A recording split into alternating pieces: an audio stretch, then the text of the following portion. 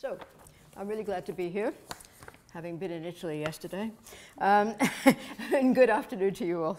The weather has followed us, right? I mean, it's lovely. Okay, as it happens, this is a moment in periodical studies. In the last 9 months, 3 compendious representations of the field have appeared that attempt to scope its extent and character. So Andrew King, Alexis Easley, and John Morton's collective volume, The Routledge Handbook to 19th Century British Periodicals and Newspapers, Joanne Shattuck's collection, Journalism and the Periodical Press in 19th Century Britain, from CUP, and the 3rd series of John North's ambitious Waterloo Directory of English newspapers and periodicals, 1800 to 1900, which exists online and in print. 2 points about these titles: they all deal with the entire century rather than the Victorian period, or some adjustment of it, for example, what Wellesley tried to do, constructing a period between 1824 and 1900. You know, very uncomfortable between the tension of the century, I mean the periodization question. And none of these projects any longer use the term Victorian. They deftly wrap what used to be separate Romantic and Victorian in a narrative of continuity. So, and this kind of narrative, of course, makes, you know, immense sense in respect of the 19th century press. You know, with the origins of the particularly 19th century generation of reviews, I'm thinking about the Edinburgh, the Quarterly Review, and in 1824, the Westminster, you know, originating at the very beginning of the century, and you know, and existing and you know, and vibrantly right through, while other things, you know, other periodicals, including Chambers Magazine and you know, The Spectator and so on, were all pre-1837. You know, so it does not make very much sense at all in terms of the press to think about Victorian. And you know, I think it's a term that we need to problematize. I mean, of course, it is problematized, but I think we do need to think about, you know, the 19th century and the problems of periodization like that. Continuing with this moment, these 3 works signal a tide of work that has been rising since the founding of dedicated periodicals, such as the iterations of Victorian Periodical Review and Media History, some 50 years ago, and here they are, you know, now and current, and what we use and turn to. So this is a, you know, this is a field or a series of fields that has developed from the mid-20th century. That's really what's happening here, and they were accompanied by the serial publication from 1866 of something called the Wellesley Index. So this was an attempt to unlock the periodical press by creating simply, well, simply I say, a list of the contents of each issue of 43 out of 50,000 titles in the press. And they did that, you know, that very English literature thing. They tried to unmask the anonymity that had been so carefully cultivated, you know, to find the authors of these individual titles. And they also left a print on the Wellesley Index that we still think, you know, about as a period print. They decided to exclude the poems because they thought the poetry in periodicals was filler and that it was largely written by women. So they don't appear in the first 2 volumes of the Wellesley. You know, so we all, you know, however definite, you know, I mean, it was a groundbreaking work, there's no question about it. It was produced serially in 5 volumes. It was abandoned by Wellesley College almost immediately it appeared, and it moved elsewhere. And this opening up of these 43 titles from very high culture journals, that is monthlies and quarterlies, no weeklies, you know, no penny papers, you know, the high culture journals, a selection of them, initiated a swell of research and, you know, and really had a huge tail of productive work that was, you know, fueled by the exposure of what the journals contained. And then, so we have an index, we have the periodicals, and then a mere decade ago, the Dictionary of 19th Century Journalism, which is a dictionary, so another, you know, kind of approach to the press, which of course in its scope, in the amount of it, you know, not only 50,000 titles, but, you know, all running on serially, is very daunting. And it needs ways of, you know, as Scott Bennett put it, you know, hilariously but shockingly, he said, we're all seeking bibliographical control of this huge corpus of work. So this dictionary of short articles is on the usual suspects, that is newspaper and periodical titles, editors, journalists, illustrators, printers, publisher proprietors, but it also includes terms for critical analysis such as paper or frequency or media replication, scissors and paste, foreign correspondence, answer columns. You know, so it's trying to produce a list of subjects, as it were, altogether in which the press might be discussed and a discourse might include. So these different forms, the periodicals, the index, the dictionary, the kinds of work that the three current publications of Joanne Shaddix, of Andrew King's, and of the Waterloo Directory, they are all helping to fuel research. And cumulatively, I would say that their project is to define the field. I mean, it's attempting to create a field. Meanwhile, as it were, in parallel, over the last 15 years, digital projects of various types supplemented the bound paper volumes found in geographically disparate libraries.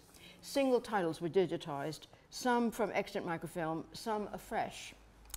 So we have a very mixed origin of these, you know, replications, media replications of what we think of in short form as copies, but in fact are quite different from whatever they've been copied from. It's a form of media replication that transformed the sources, largely in bound volumes of print, into a new material culture of the digital, that with developing software permitted readings and other formats of analysis by users from searching, you know, which appears now to be routine and at the beginning of this reconstitution, as it were, of the press, to text mining, which is, you know, at a more complex stopping point, but clearly ongoing. Commercial companies such as Gale and ProQuest digitized individual titles that were soon aggregated on ever-growing sites. And these sites, unlike the individual titles, bypass individuals, and they're only purchasable by libraries, public institutions, and grant-making bodies such as the British Library, often in partnership with private companies, produce them.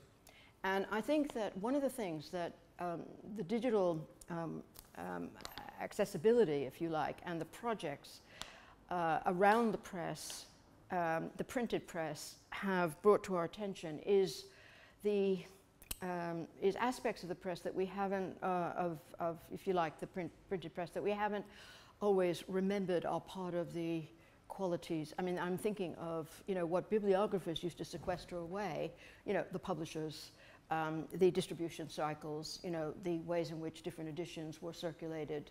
I mean, the kind of thing that we think about when we discuss reprints. I mean, I'm talking about book history here.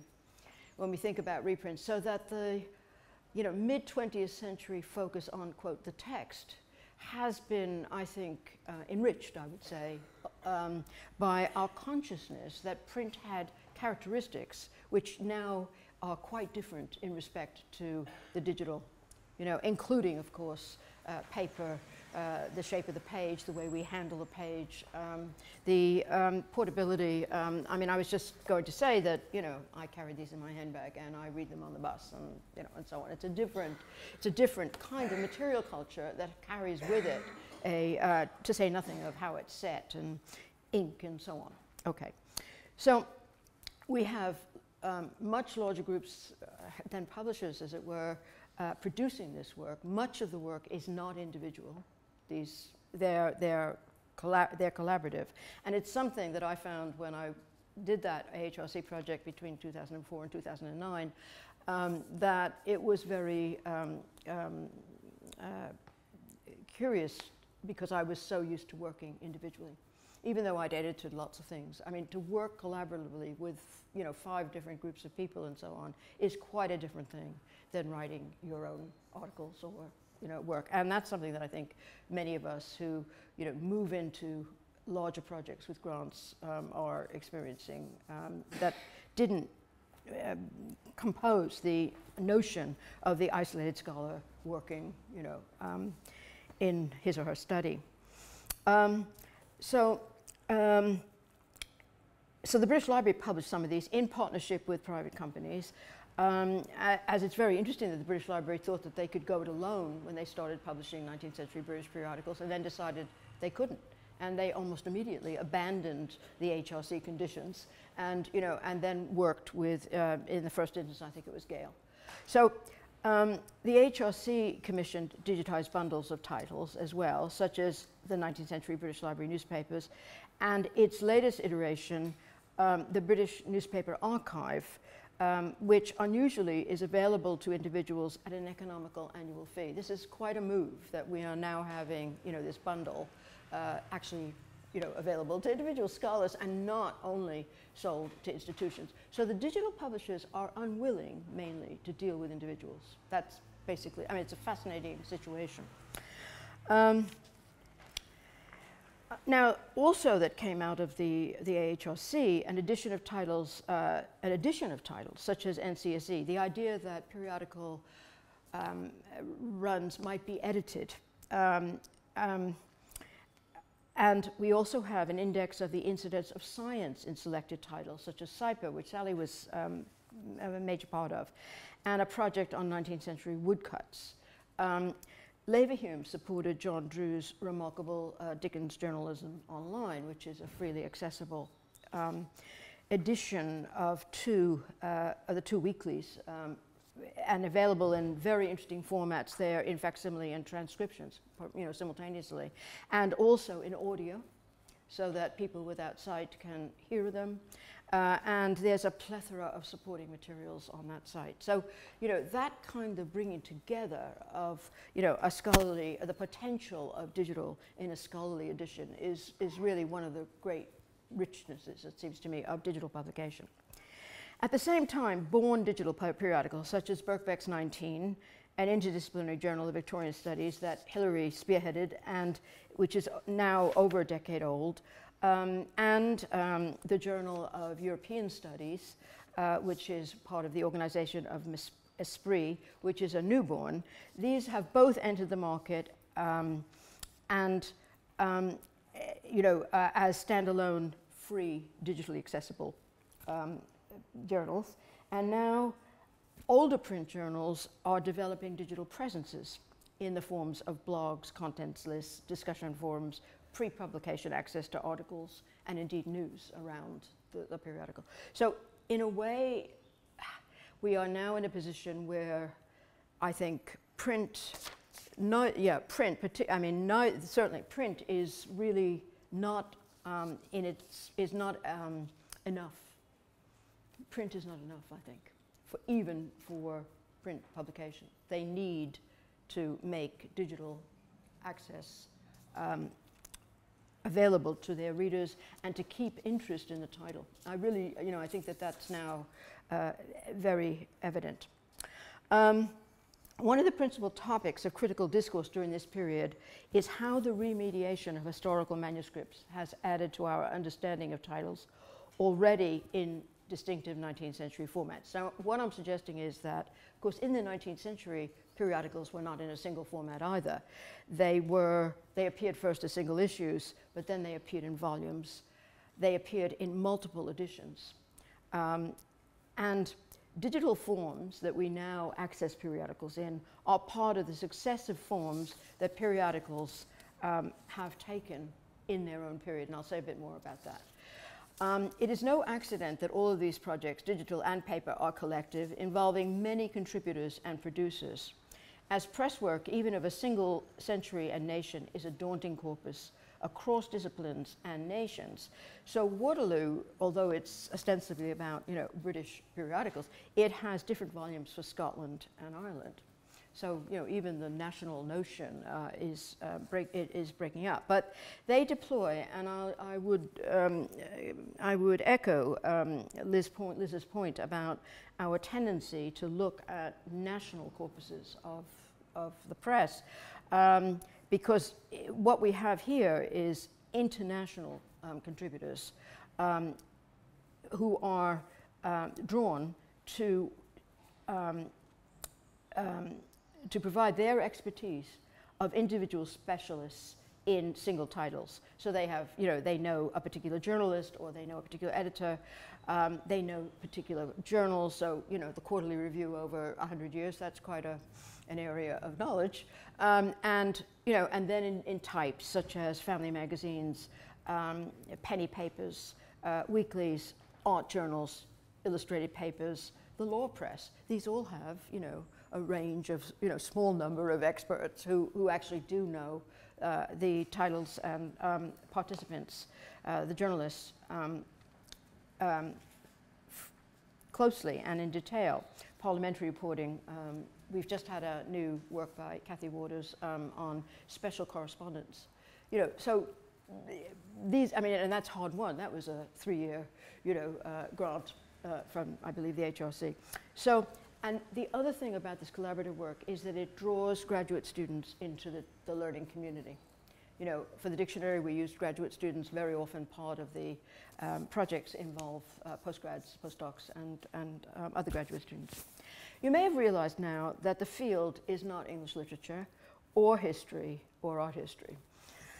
Drawing mainly on these three originally, it is now multidisciplinary, still part of the Victorian Studies project, and current work, I would say, on the press is necessarily cross-disciplinary, given that 19th century titles are normally miscellanies rather than specialist papers. And to hoik out a single element of significance to a single discipline is almost always to take no account of the title and the medium. So, you know, I remember in the past meeting students who thought that Blackwoods was a literary magazine. You know, and that was because there was fiction in Blackwoods. But actually, all you had to do was look at the table of contents and look at the travel articles, the science, the law, the politics, the, you know, to realize that, you know, of course it wasn't a literary magazine. And I think that business of, you know, what you were talking about, you know, taking chunks to meet your disciplinary norms is you know, not a wise course. So we have newly constituted interdisciplinary fields, several, that have emerged over years of gestation, a number of which have their own journals, each with its own emphases and suggestions of what is embraced. So we have media history, which actually discusses print in relation to film and radio and television and so on. We have history of the book, which I remember when that phrase and book history was coined, it was allowed that periodicals might, you know, sneak through the door. Print culture, journalism, newspaper history, and periodical studies. So all functions as disciplines for scholars in, quote, this field. You know, it's still forming and multifaceted. There is a discernible movement to treat newspaper and periodical studies together as constituents of the cultural and industrial formation of the press. And we see this in the Waterloo, which treats both newspapers and periodicals. Andrew King and his colleagues attempt to do this in the book. DNCJ does it, NCSE does it, and also some fields do it. For example, media history. But it is a very slow business. And scholars who have been brought up in separate disciplines really have difficulties crossing these boundaries. People who do newspaper history do not feel comfortable in respect to periodicals, and vice versa. So For example, what we have is the relating of what has historically been studied separately as parallel sets of linear histories, each with its own bibliography, its own colleagues, its own conferences, and sometimes its own journals. So that is a real, really slow generational kind of move. But they are not culturally separate as plain, involved as they are in closely interlocking networks with overlapping proprietors, printers, journalists, distributors, presses, and advertising. So when I use the term periodicals in my title, I am referring to 19th century serials more generally. And together, the terms serials and periodicals suggest the key elements of the press: repetition and frequency. And they include a range of print titles: newspapers and magazines, dailies, weeklies, monthlies, quarterlies, annuals. And all of these recur over time, usually at regular intervals. Not always, but usually. The character of serials is, even individual titles, is not unitary. The canny publishers of many 19th century titles did not confine them to a single frequency, I regret to say. Dailies had multiple editions in a single day. Now, one of the losses, you might say, of the Times, the digital edition of the Times, is that they may only publish one edition, and you're not always sure which.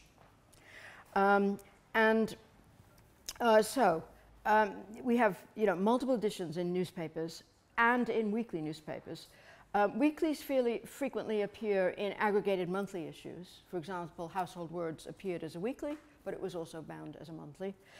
Both Dickens periodicals. Monthlies, quarterlies, and the rest were normally repackaged and distributed in 6-monthly or annual bound library editions. And some entire runs of titles were reprinted in new editions decades after their first appearance, especially when new series began, under the impetus of a new printer, format, editor, or publisher. The Yellow Book is a very famous example of that. However, while some content was extrapolated and republished in pamphlet form, for example, or brought together commonly in a bound volume of fiction, on the whole, the miscellany of articles, the magazine of contents, was what was protected and perpetuated in these multiple editions, despite the loss of certain paratextual elements like adverts and tables of contents and so on.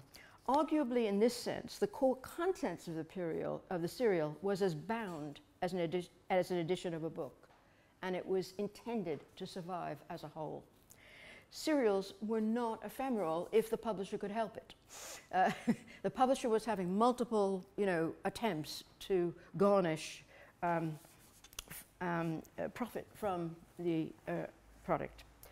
The tension between the date stamp of the serial when it first appeared and retrospective reading of the archive in reprinted form is notable in the many serials that provided annual indexes for their library editions, so the volume.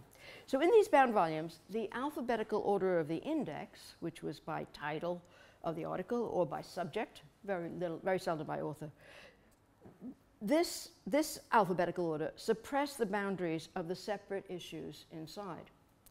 As they sought to legitimate this new aggregated format, the indexes that were usually bound at the front of the volume served as tables of contents. And while they express the aspiration of the publisher to the longevity of the volume, they willfully obscure the dated issues inside. The 19th century tension between the original ordered and shaped contents of numbers and the aspirational shape of the volumes expressed in the indexes already challenges the coherence of the single issue and voices the constant threat of its fragmentation into constituent parts in the 19th century. Of course, we use indexes too. The search function of digital software for aggregations of 19th century titles, a tiny percentage was digitized, uses an invisible index of coded metadata that materially fragments discourse, not to say issues, into fragments for copy and paste, a mode that is prone to obscure or even lose understanding of location in time, issue, and discourse. The quotation element of scholarly argument, where snippets constitute evidence, has married, perhaps even resulted in software that deletes a valuable aura of meaning.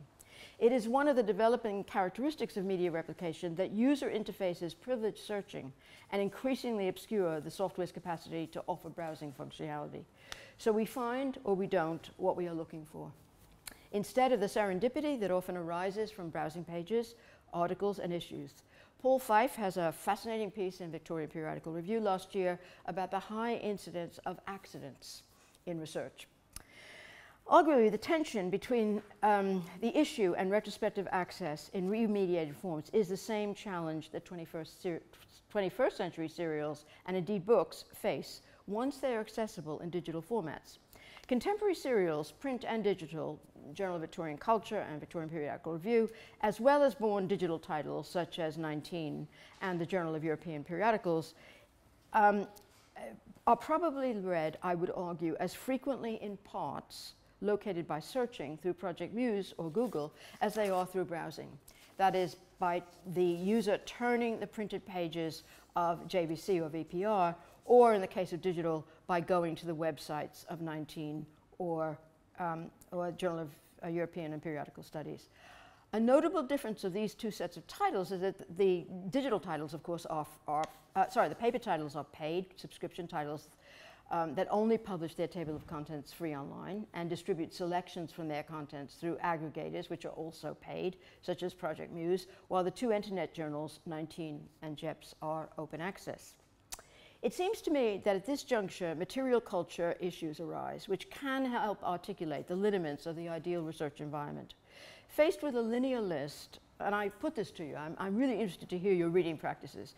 Faced with a linear list of hyperlinked titles in internet journals, how many user readers will settle down for an afternoon or an evening of an issue? And how many will return to the issue to continue browsing through it on later occasions? While the digital serial has a far wider reach than printed paper through the World Wide Web, its hardware, its weight, its screen size, its dependence on power and powering up, and perhaps its dependence on silence, on a kind of studied environment, a study environment, combine to make it less conducive than the codex to the sustained reading over time that reading scholarly articles and issues involves. It's possible that paper issues of serials invite reading over time better, particularly at the moment of receipt, when they still possess the aura of the new, as they are carried in pockets, backpacks, or jackets through the city. And I suspect more of the issue is read at this occasion, that first occasion, and its shape taken on board. However, once the current issue is superseded by the latest issue, and it becomes part of an archive, then its digital form takes precedence. It is findable, I suspect. Where is that bloody July issue? It's under some, desk or table or pile. The digital is searchable, and if you're lucky, there may even be blog posts or forum exchanges about it. So with print, historical and contemporary, it is always best to have access, I would say, to both digital and paper. What does the digital-born periodical do about this balance about reading and the characteristics? As I suggested earlier, I think that the reading environment and presentation are significantly different than print. Early in its history, it was clear that one of its advantages over print was the ease and cheapness with which illustration and graphics could be included. 19 quickly took advantage of this. Also, in place of routinely produced print, design and color played a greater part in the attractiveness of mastheads, title pages, etc. And it looked more akin to expensive print objects. But in addition to these familiar characteristics of digital formats to which we have become accustomed, it has to be said, such as searching, copying and pasting of text, scholarly online journals now have developed other capabilities that encourage other forms of use than reading of text. The activity of the user is increasingly extended beyond reading of this inert text, to follow links, to listen to podcasts, to comment, to correct, to participate in editorial work in groups that form powerfully connected online communities. Another aspect of 19 and JEPS is that they have adopted a practice of publishing special or themed issues, which in its enhancement of continuities, that is between articles, locks the reader into the issue, which is visibly shaped by an implicit scholarly editor who is named. The brand of the periodical title merges with the theme of the special issue its editor, and the named contributors to draw the online reader into the issue and perhaps back to it at the time of issue, but especially, I think, retrospectively. There's one other further aspect of these journals, the online journals share with their 19th century ancestors, and that is their affiliation with what John North calls an issuing body. So think the Metaphysical Society for the 19th century and the Contemporary Review, the Methodists for the Methodist Recorder, and the Chartists for the Northern Star. All these organizations offer distribution and sales points, very important, and correspondence. Both 19 and JEPs are the organs of issuing bodies, and I'm thinking here of Esprit and the Center for 19th Century Studies, which have annual conferences. They bring people together, and they stage events like this one. Okay. Thank you.